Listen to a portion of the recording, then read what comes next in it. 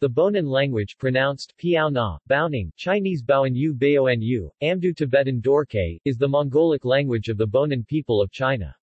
As of 1985, it was spoken by about 8,000 people, including about 75% of the total Bonan ethnic population and many ethnic Mongar, in Gansu and Qinghai provinces and the Ningxia Hui Autonomous Prefecture. There are several dialects, which are influenced to varying degrees, but always heavily, by Tibetan and Chinese, while bilingualism in Wutun is less common. The most commonly studied is the Tongren dialect. There is no writing system in use. The language is also referred to as Managacha, natively.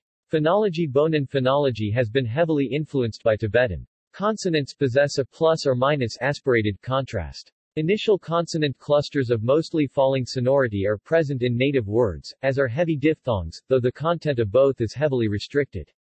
The possible word initial consonant clusters in Bonan are MP, NT, NT, K, T-Kai, Kai-T, RT, LT, Feet, FK, P, K. Nyantok Bowan has 6 vowels, A, E, I, U, with long counterparts for all except. Morphology Bonan, like other Mongolic languages, is agglutinative. There are 5 case markings for Bonan nouns: nominative, accusative genitive, dative locative, ablative comparative, and instrumentative. Verbal morphology is quite complex. Evidentiality is marked in the indicative mood as definite, or indefinite, with a specific suffix or with an auxiliary verb. The present definite is used to mark naturally occurring phenomena, while the present indefinite indicates the habits of animals. The indefinite may also mark volition. The future, continuous, and perfective suffixes also possess markers for evidentiality that are often used to mark negation. Syntax Bonan has a primary SOV, subject-object-verb, but topicalization of an object is common. It is known for its peculiar double marking of the copula. A Mongolic copula, of which there are several with different meanings, comes sentence finally, following Bonan SOV word order, while a copula, from Chinese, to be, appears between the copula's subject and complement, as in Chinese SVO word order. This Chinese copula is optional and is used to emphasize the subject. The definite, but not indefinite, copula can also act as a participle following some finite verbs.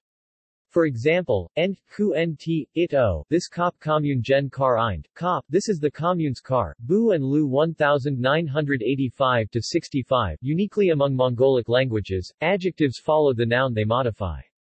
This is due to Tibetan influence. References Ujiadin Chulu, Chaolu Wu, November 1994. Introduction, Grammar, and Sample Sentences for Bowan, PDF. Sino-Platonic Papers. Department of East Asian Languages and Civilizations, University of Pennsylvania, Philadelphia, Pennsylvania, 19104-6305 USA. Bu and Lu Jiaoshang, eds. 1982. Baoanu Janzi. Beijing, Renmin Chubansha. Chen Naishang, ed. 1985. Baoanu Siwi. Mengu Yuzu Yuyan Fangyan Yanjiu Sishu 011. Huaheoti, Nimangu Chubansha, ed. 1986. Baoanu Wayakaliao. MYYFYC012. Huaheoti, Nimangu Chubansha. Chen Naishang and Singeltai, 1986. Baoanu He Menguyu, MYYFYC010. Huaheoti, Nimangu Chubansha.